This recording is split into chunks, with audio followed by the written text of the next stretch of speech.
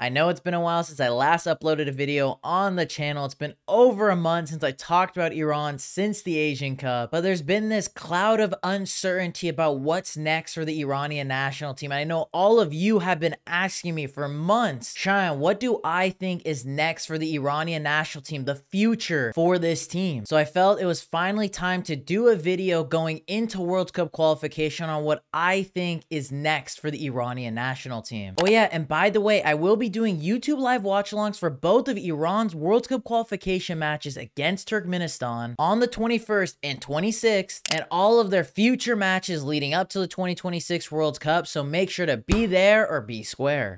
I think the best place to get started when it comes to talking about the future of the Iranian national team is the head coach position, where for all of you who don't know, Amir Qalanoui is confirmed to be the Iranian national team head coach going into the 2026 World Cup. In the beginning, leading up to the Asian Cup, when this was announced, I wasn't quite fond of that being the case, especially with some of the dull friendly performances we had leading up to the tournament. But once the tournament began, he did kind of start growing on me little by little, especially after the amazing performance we had against Japan, knocking out arguably the best team in Asia in that tournament, but then sadly losing to Qatar in the semifinals. But nonetheless, he definitely changed my perspective and probably some of your guys's about him being the head coach, so I will for sure give him that. And there was the quote after the match against Qatar where we did get knocked out of the tournament, which really did put me on board with him, where, to paraphrase, he basically said that he wants to start introducing way more younger players into the national team fold and start moving on from the older players from this national team, which is something that me and many of you guys have been preaching since the 2022 World Cup, that this national team needs to start the revamp, introducing more younger players, because a lot of these guys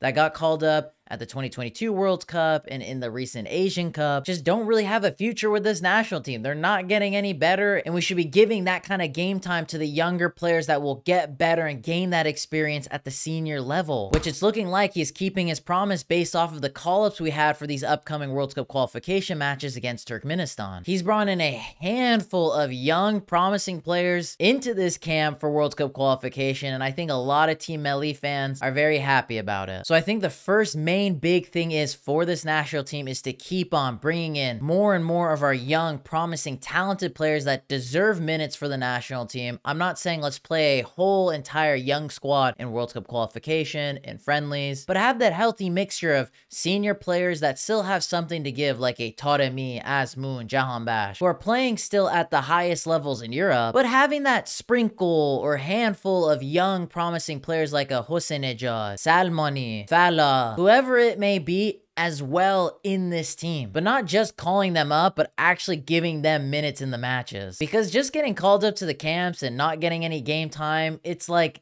kind of counterproductive in my opinion. But Qalanoui has said he is gonna start bringing in more of the younger players to the national team, so as long as he keeps his promise, I think we're all good there. When it comes to some of our current players like Taremi, Azmoun, Jahanbash, Qudus, our top players that are playing in Europe but are definitely on the older side, I think it is so important for those players to keep striving and keep trying to be big names for Iranian football in Europe, to hopefully inspire this younger generation of players to push them to be like, hey guys, the reason why we are so good and we play at such a high level and why we can produce in Asian Cups, World Cups, is because we went to Europe as soon as we could, and when we did, there was such an exponential growth in our play, and that's why we became so good. Because for a majority of those guys, they went to Europe as soon as they could. Azmoun, Jahanbash, they never played domestically in Iran, and that's why there's such a big gap with those type of players compared to players that domestically play in Iran. We see guys like Haj Safi, Mohrami, Qudus, Azmoun be fairly important players for their teams in Europe. I know Haj Safi is more on the older side, and we'll see how much his minutes dwindle over this next couple of years with Athens. Mohrami is coming back from that ACL injury. Qudus,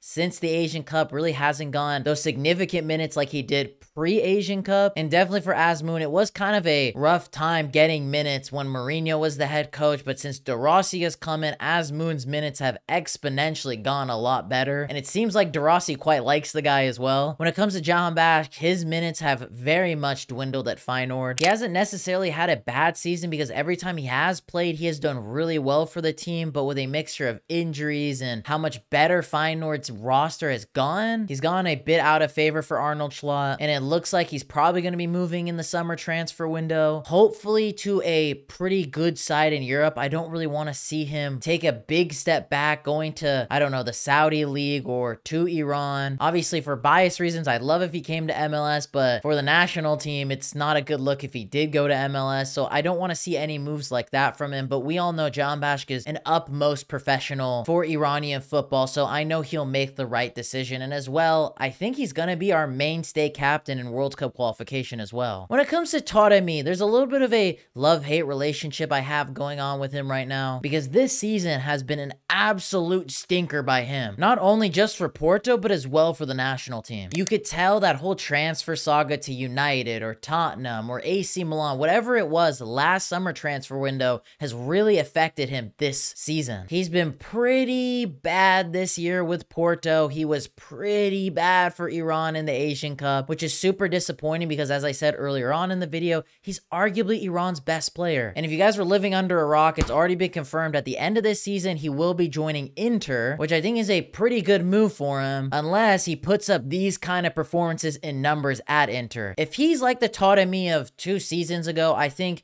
he will be a mainstay at Inter Milan. But if he doesn't get back on track after falling off the wagon so badly as he has because of the whole transfer saga that happened last summer, we could see this go down as a big flop in the transfer window, which again, I really hope isn't the case. But if he keeps up these bad performances, I don't really see why he should be getting called up to the national team as well. I know that's a very huge hot take, but Taremi, especially at the Asian Cup, just made me reevaluate, should this guy still be getting called up to the national team? I know he's one of the top players in Europe, but he's not scoring many goals. He's not playing well. He's not playing well for the national team. And I'd rather just give those minutes to a younger striker that is hungrier and we know can grow and only just get better. Because the reality is with Taremi, I don't think he's gonna make it to the 2026 World Cup. He might be in the roster, but if he's our starting striker at what, like 36 years old at that World Cup, I don't think it's that good of a look. I'm hoping we have someone with Azmoun that is at that level playing up top with him if we're playing like a 2-striker type of formation. Regardless, these were some of the players I wanted to highlight in the second point that I'm making, that I want the experienced players for this national team to help push the younger group of players to go to Europe, to be like them, to be top players in some of the best leagues in the world, setting the example for the younger generation. Then for the final point that I want to discuss in today's video is keeping the standard that this national team has built over like the past decade, because many of us might forget that Iran was kind of a yo-yo national team with sometimes qualifying for World Cups, sometimes not qualifying for World Cups. But when Carlos Queiroz got introduced as the head coach of the national team, it almost became a norm, an expectation at the bare minimum that this national team qualifies for World Cups, makes good runs in Asian Cups. And we mustn't let those standards drop at all. Regardless if we're going through a transitional period of introducing younger players, if we do things right, we shouldn't be losing this standard that we have built so hard and worked so hard for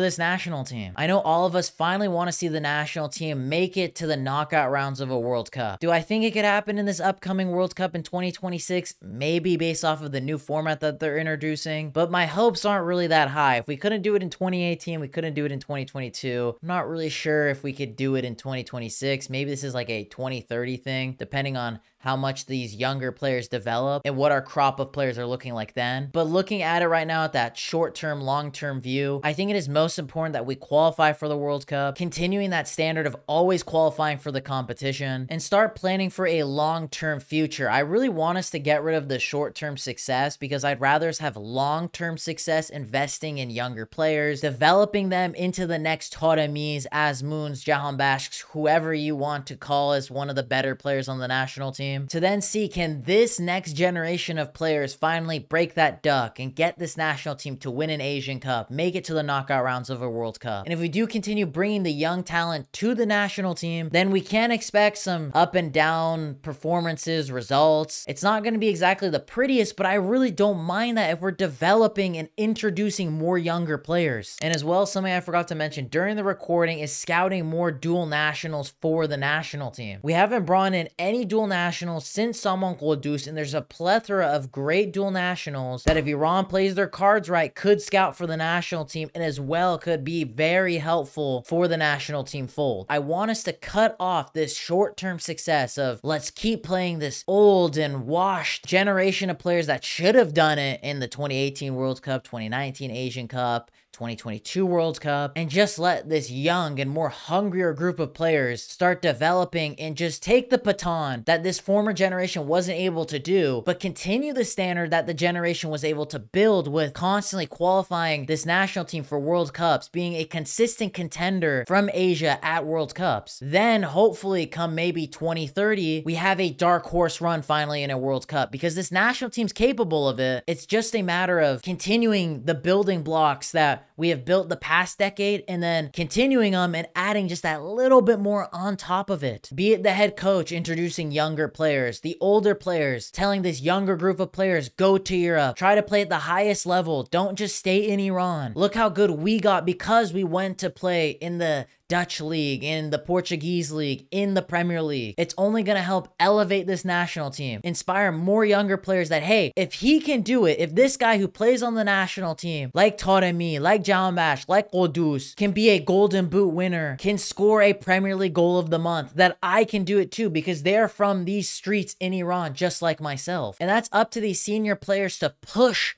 these younger players to be like, you guys should do it as well. Because if we're going to be honest with ourselves, the domestic league in Iran is not really that good. And we're seeing that in these recent Asian Champions League performances from the Iranian teams. And that's a whole other discussion in itself. But nonetheless, boys and girls, that's going to be the end of today's video. And I think most likely this video will be out on Eid al-Nowruz. So I do want to say to all of my Iranian viewers that are watching this video that are subscribed to the channel, Eid Shoma Mubarak. And I hope you guys all have an amazing New Year spent with your family, having sabzi polo mahi. Let me know your guys' thoughts in the comments down below. Don't forget to be there for the watch-alongs for World Cup qualification against Turkmenistan and any other future Iranian national team matches leading up to the 2026 World Cup. But boys and girls, I hope you'll have a lovely day.